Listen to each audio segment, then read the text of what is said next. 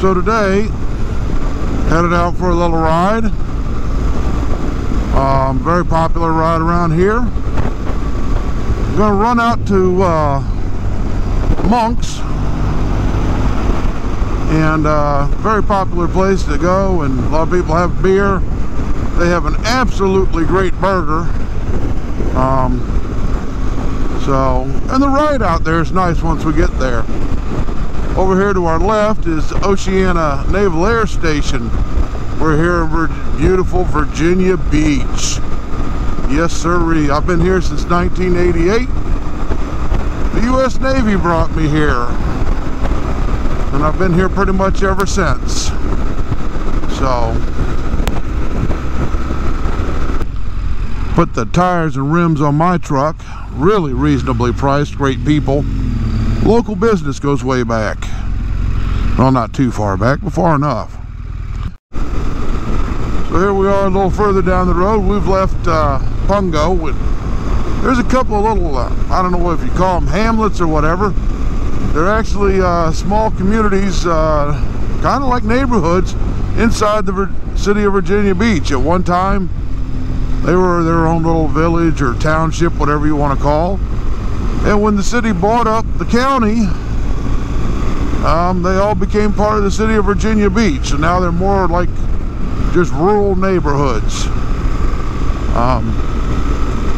If you're from the Virginia Beach area, you probably know this road here pretty well if you're a motorcyclist or a bicyclist for that matter. During the summertime, you'll find a lot of bicyclists riding this road. And as we get on into April next month and beyond, it'll turn really pretty out here. In fact, we already have a few of the flowers and trees starting to bloom, thanks to some early warm weather.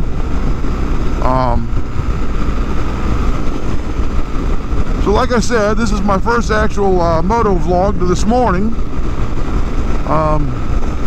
If you like it, do me a favor and put a like on it and subscribe, and every couple weeks or so I'm going to try to do someplace different here in southeastern Virginia, northeast North Carolina. I'm going to try to get this off the ground. Coming up on the right is a municipal airport. It's also got a air museum, a lot of old World War II aircraft. You can actually come and visit.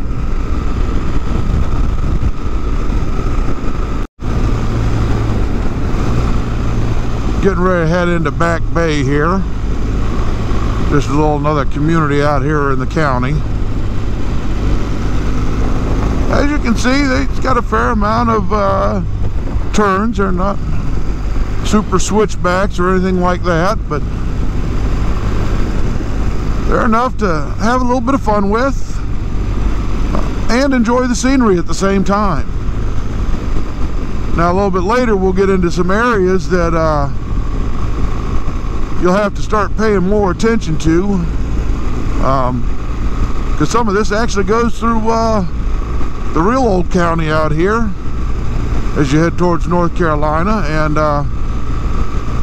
actually through some of the swampland. And some of the times some of these turns can be low-lying as you come around in through those turns.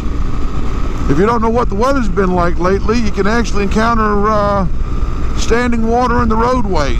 Sometimes the road actually pretty much underwater. So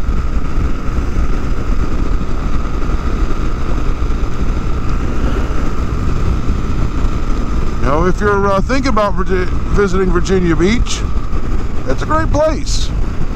There's lots of good riding with day trips and couple-hour trips. You know, you come down here on vacation and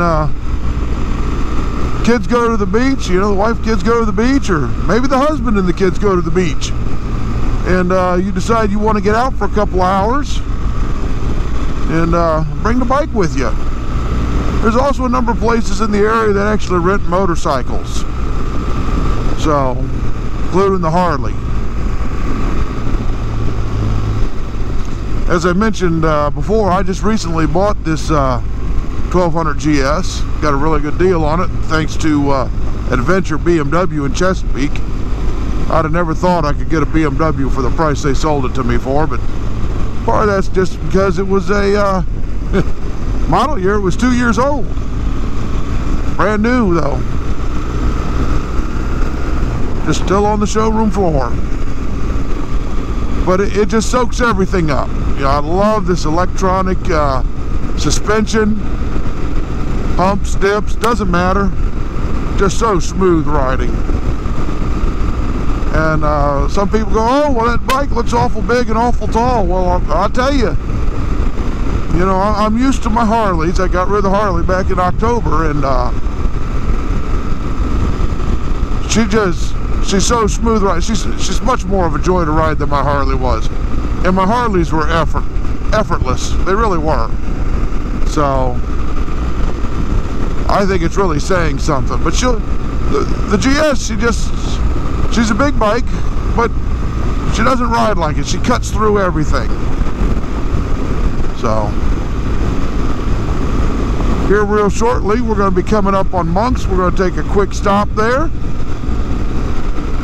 And I don't know if we're going to stop at Monks and turn around and come back, or maybe we'll go all the way to the Currituck ferry. It's been pretty great so far. We might go all the way down to the ferry. Either way, when we come back, we'll be making a right-hand turn up here by the old church and cemetery, Stock Landing Road, and that's going to take us over to Blackwater. That's another famous road down here with the motorcyclists, especially the crotch rockets. There's some good turns on it as you go south. We won't be doing those today, although the section we'll be riding is pretty nice.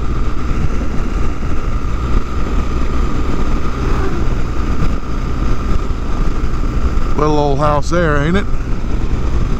Just a mixture up in here. And I'll warn you, on these roads out here, on this route, there's some caution signs for speed, and I'll tell you, they're talking to motorcycles just as well as everybody else, because they get pretty good if you're not ready for them and you're not used to them.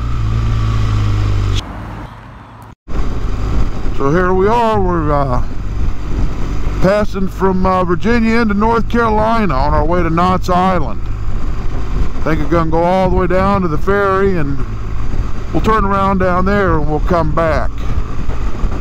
But it's a real fun ride, especially on a beautiful day. We're up to a whole balmy 48 degrees out here.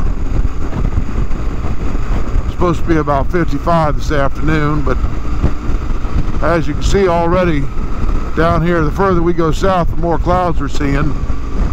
We're actually supposed to have some rain this afternoon and tonight, mainly overnight, moving in from the south. So hopefully we can get this ride in and done before the rain gets here. And here we are, Knott's Island. A little bit bigger community than most of them on this road.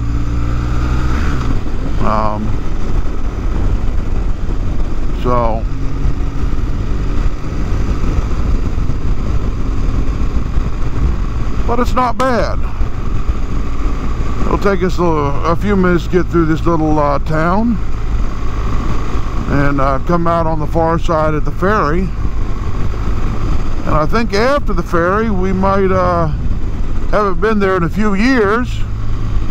Might see if we can't find pearls.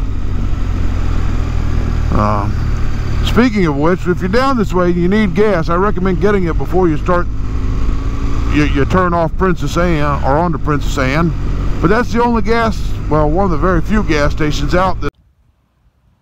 I don't think that last little piece actually recorded, so we're going to do it here on the iPhone. I'm going to have to change the battery out on the GoPro.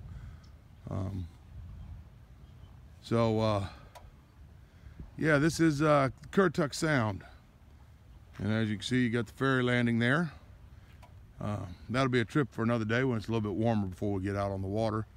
It goes from Knott's Island over onto the mainland of North Carolina in Currituck County.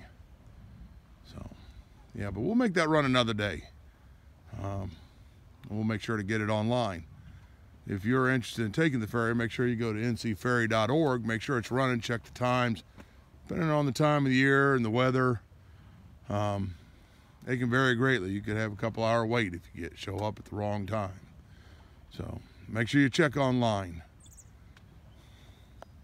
So I don't know if it caught it before. I used the voice commands, so I don't know if the GoPro caught it, but I'm going to try to find pearls down here. I see it's better marked than it used to be. It's another little stop down here. This one's actually on Knott's Island. You actually have to get off Princess Anne for a second to find it, and I know somewhere down here, if I remember right, it's a left-hand turn. We'll see if it's marked. We're going to see how friendly this dog is. Oh, good. He don't want to give chase. You just never know. It's been quite a few years since I've been to Pearls, so see if we can't find it down here. I do remember at the time I was on a Harley, and the long gravel drive in there on the Harley, it was a little interesting. It wasn't too bad. I think more Harley riders go there than anybody else. Interesting enough. You'd think maybe they'd pave it.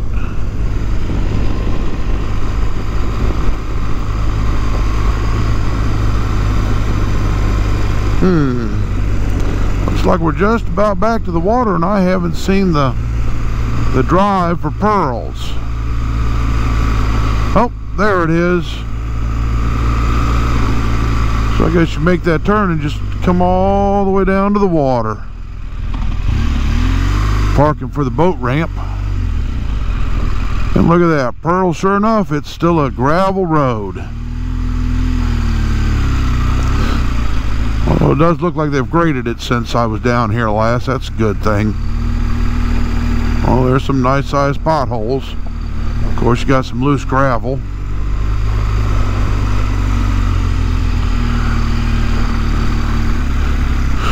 As you can see, pretty much though, a big GS, even with the potholes and everything else, she just soaks it right on up. If I remember right, I had seafood down here. It's pretty good. But it's been close to 10 years, probably 10 years since I've been down here. If I remember right, if you're looking for a mixed drink there, you might be out of luck. They only served beer at the time, beer, soda, and of course their local menu was pretty good. You know, I'm big into these dives. A lot of times you look from the outside and go, oh, that ain't nothing, that ain't gonna be that great. A lot of times, you know, especially down here, you get out in the country, a lot of these little dives, they are really good. So here in a minute we'll be back up on Princess Anne and headed, that's where we came in at. You can go either way though. There's two main roads here in Knott's Island, and they pretty much just circle the city or the little town, and one's about as fast as the other. Although I will say this, every time I've gone this way, that last curve to the left, it's a little bit tight, and every time I've come down here there's been sand in that curve. So just got to watch your surroundings. This is coastal country roads, and you can find water, sand, dirt, gravel just about anywhere, even though you're on the hard top. I saw it coming in here. I've seen it a few times every time I come down here, that somewhere along this back road there's supposed to be a winery. Never been, don't actually know where it's at. I guess if you're into wineries, you could research it and find it, and maybe make a day trip down here for that. Another stop on your ride, just someplace else to go. Look at the local wildlife. Look at the deer, big old whitetails out here looking for a little bit of breakfast / lunch. She getting right on down the road, ain't he? There he goes. He almost made it across there. Either way, like I was saying, you can take either road around Knott's Island. Both ways will put you right back on the Princess Anne Road. Although I'm not sure it's called Princess Anne once you come into North Carolina, but it's that same road. So we're getting ready to leave Knott's Island here in just a couple of seconds. One of the things I didn't mention, if you're a shutterbug or a nature lover, down here as you come into Knott's Island, and on Knott's Island itself, is I believe it's, what is it, McKay Wildlife Preserve. Primarily a bird sanctuary, but you know, they protect all the animals.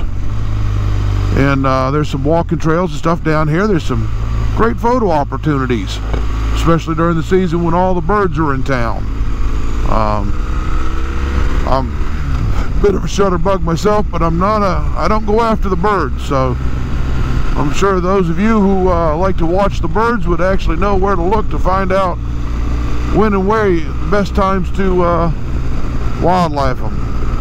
And it's McKay, M-A-C-K-A-Y. There we are. This is basically through the swampland, a little causeway again. Same one we came in on earlier.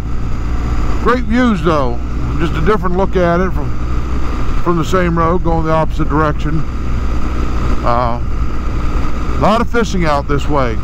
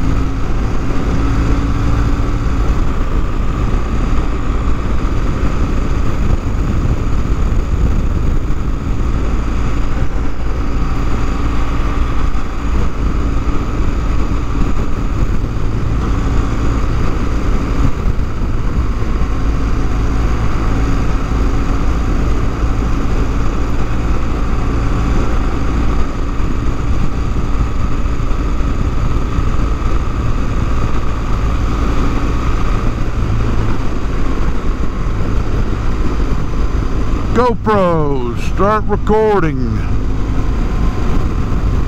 So here we are. We're about to leave North Carolina, come back into Virginia. Just a few years ago they put this sand slash gravel, whatever it is, down here. So now we got all them dump trucks coming in here. It'll be a little bit of pain sometimes. Everybody wants to come out here on Saturday, and these guys want to make some money on Saturday too. I'm sure they got their toys to support. I can feel them, you know. I hate working on Saturday too. So we're back in Virginia now, and we're coming up on the North Landing campground again. Like I said, it's a beautiful little campground. Me and the wife love staying there. We just really discovered it this last year, about 3 years ago. They totally renovated under new ownership. If you'd stayed there before then, you would have remembered that it wasn't all that great of a place, but they were up recording. So we're coming to the end of Blackwater here. Just a second, we're going to make a right on Fentress Airfield Road. It's named after the old Naval Air facility, Fentress Airfield. It's still used as a remote landing site, but it's not what it was in its heyday like World War II. Trained a lot of pilots here. We're going to make a right on Mount Pleasant. One of these other days we'll make a left. That's also a good way to go, but we're going to cut her a little short today. We're going to start heading back towards the courthouse area of Virginia Beach, back towards civilization. It'll take us a little bit to get there, but so far on this little trip today I've gone about 65 miles, starting from the house, not from where we picked y'all up at. But it's been a good little trip. It still takes a couple of hours, and pretty scenery. Like I said, if you come down here and you're visiting the beach and you bring the motorcycle and you want to send the wife and the kids or the husband and the kids off to the beach and take a trip, a little day trip, a couple hour trip, and meet them for dinner or something, great little ride. There's a few others that we'll go over in the next few weeks. Hopefully I'll get them in before the summertime. Of course, I got a job I got to work too, just like the rest of y'all, so get these in when I can. And we're going from Chesapeake now back into Virginia Beach. All these back roads back here, you'll dodge between the two cities and the two states, and you won't even know where one ends and one begins because there's no sign a lot of times. But from the restway in all the way back in here, it's going to be the city of Virginia Beach. Doesn't look. Here we are at Princess Anne again. This is where we made our left as we started our journey this morning. Like I said, there's quite a few roads. We were on Princess Anne back there. If you stayed straight, it becomes General Booth, headed towards the ocean front. So, and we're getting back into the burbs of the city, back onto the 2-lane roads. More traffic. So a lot of this stuff out in this area is actually fairly new. When I came here in the 80s, the burbs hadn't made it out here. There were a few small developments, almost little communities inside the city, but it wasn't like it is now. So for those of you who have been down here before, this is the corner of Oceana and General Booth. It's where Bone Shakers used to be. Those of you who come down here on motorcycles probably knew about it. It's gone now. And for those of you who are RVers and want to bring the family in the RV along with the motorcycle or whatever it is you got, we have the KOA right here on the right hand side, and coming up on the left we're going to have another campground. Oh shoot.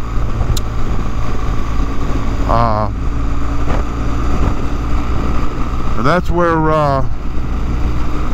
the Beach Bike Classic or Virginia Beach Bike Week used to be. And they still do a little something there, but it's more exclusive now. You pretty much have to have a campsite there for the night, or you have to pay an admission fee to bring your motorcycle in. But it's a great campground. Me and the wife like to stay at it when we staycation and camp in town. Holiday Travel Park. Well, I forgot that today is St. Patrick's Day, and we will not be able to get down into the ocean front because they got all those roads closed for the St. Patrick's Day Marathon and Half Marathon. So we're just going to go ahead and make a left here, and we're going to head to the house and have ourselves some lunch. So this is probably going to be the last clip for this morning, and hope you enjoyed yourself. I'll try to get better at this. This is my first one, and hopefully you'll like it and subscribe, and we'll see you again. It's been Mike, and it's been fun.